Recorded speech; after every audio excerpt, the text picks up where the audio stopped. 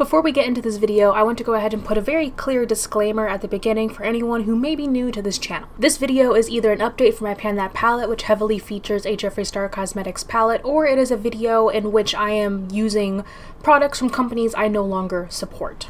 There's been a lot of long overdue drama happening in the beauty community along with the supposed cancellation of Jeffree Star and Shane Dawson. I did a live stream where I really put together all of my thoughts on kind of the most recent drama, though probably most of it is out of date. I'll throw that up in the cards if you want to hear my full, long, drawn-out thoughts. But at the end of the day, I do not support Shane Dawson, I do not support Jeffree Star, and I don't support quite a few makeup brands at this point. Back when I did buy these products, I was interested in the makeup, and I was trying my best to do what a lot of other creators can do, which is separate the art from the artist. I did my best to do that, but then I realized that I recognized a line. And that once a company or a creator or a person or a celebrity crossed that line, I could not support it, and I couldn't separate the makeup from the company or the makeup from the owner or the art from the artist. And it took a lot of reflection to get to that point.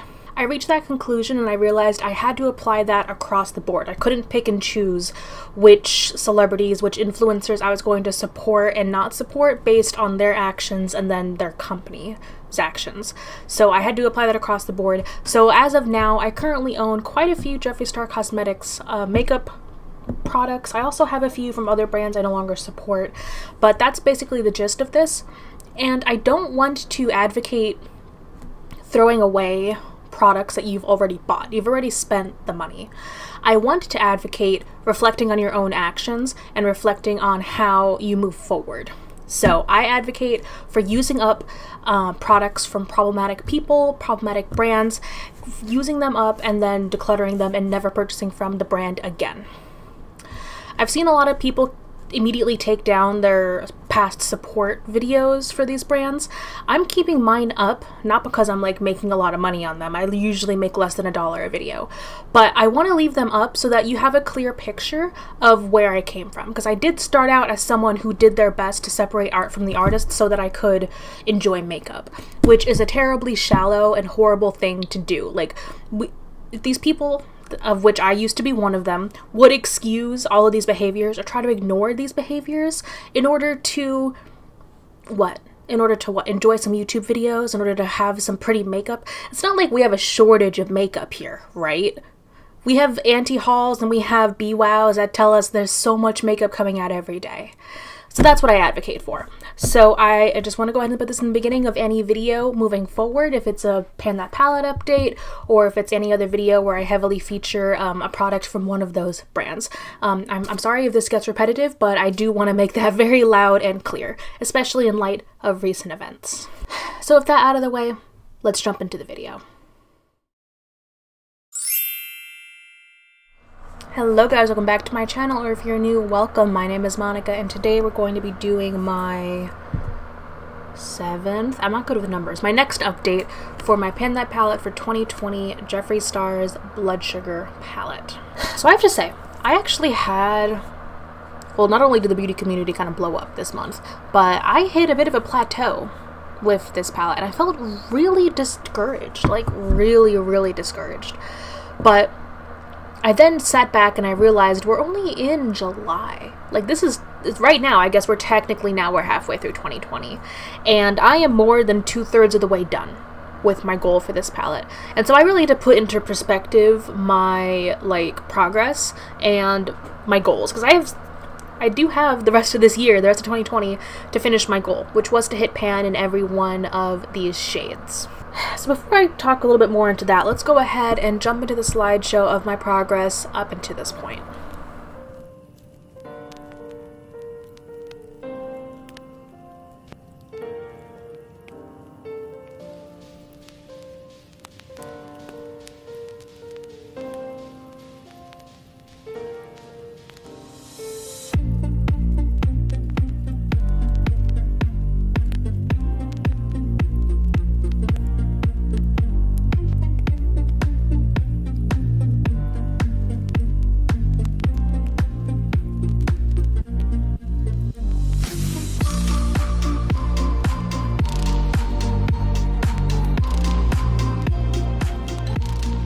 and this is my palette now. As you can see, I only have one new pan, and it is in this shade right here. Compared to my last few months of progress, this is a plateau, quite honestly. And I have been using these shades a lot, especially during the work week. I've actually been doing, my go-to look has been these 3 shades right here, and then I mix it up with shimmer. Sometimes I use the shimmer from in here, sometimes I use a ColourPop Super Shock shadow, sometimes I use a Stila Glitter and Glow, but that's kind of been my go-to, and that's why I was able to hit pan in this darkest red shade, because I really do like to dig in and build up for a nice deep red outer corner. So that's how I got pan in this one. I think my next one, I kind of want to go back to using these purple shades so I can hit pan in this pan over here, because quite honestly, I've been focusing on these 3 shades. I've really been neglecting these 3. I think the hardest ones are going to be these 2, especially this one, because this one's kind of like a shimmer. It's not a full matte shade. This one's going to be, I think, the last one I probably will hit pan on. So yeah, I also got kind of bored, because like I mentioned, I only had like one kind of go-to look, which was like these 3 shades, and it kind of looked the same day in and day out. Thankfully, I'm able to actually keep going in and using this on a daily basis because I'm working from home, and so the red eyeshadow doesn't look as stark, you know, on a video camera as it does in person. So I was able to have a little bit of progress, but yeah, I felt like discouraged this month. I felt blah with this project. But I went back and I rewatched my other 2 Pan That palettes from 2018 and from 2019, and I realized right around this point, right around the halfway point, was where I struggled the most. And I tend to hit a plateau right around, you know, month 5, 6, 7. And then I kind of speed back up and I get right into the groove of things before I hit the goal. So I think that's just what I'm doing here. I think in addition to like the beauty community kind of blowing up and like following all that and what's happening and being aware, in addition to our world just still being on fire, I don't know, I lost a little bit of the passion for this project, since I'm really now down to only 5 more shades, and that should excite me. I don't feel it as much now, but I do know that the Monica of a month or 2 ago would be so excited to only have 5 pans to go. So I think I'm just feeling like the halfway blahs of project panning for right now. So that's why I didn't film a look for this update, because I've just been doing those same 3 shades and it's been kind of blah. So I think my goal for the next month is really gonna be to like find some more creative ways of using these same shades, because I really do want to focus on just these final 5 shades.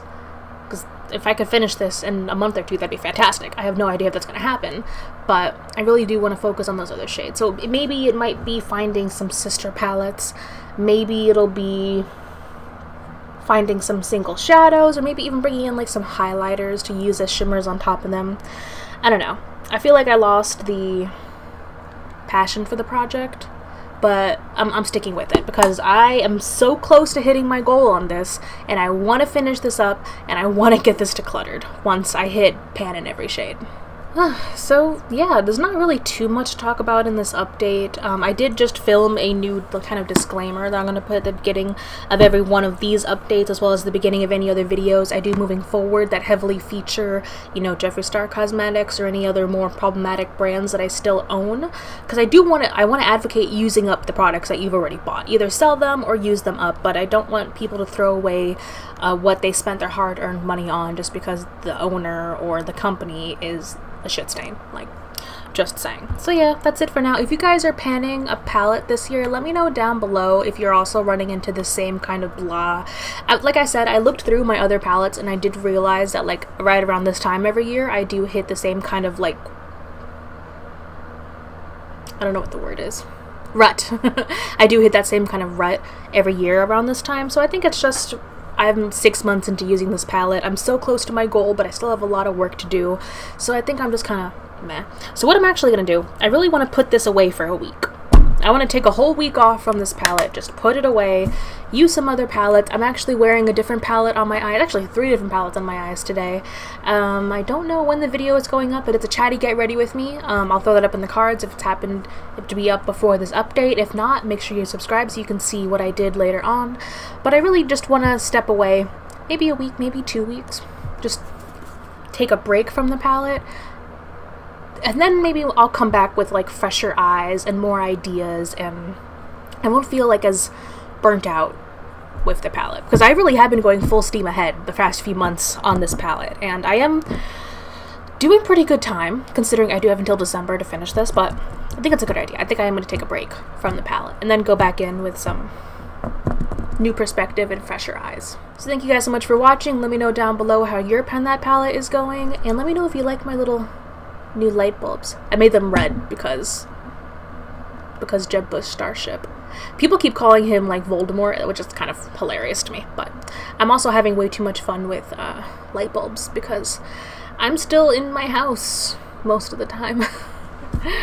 Thank you guys for watching, and I cannot wait to see you in my next video. Bye.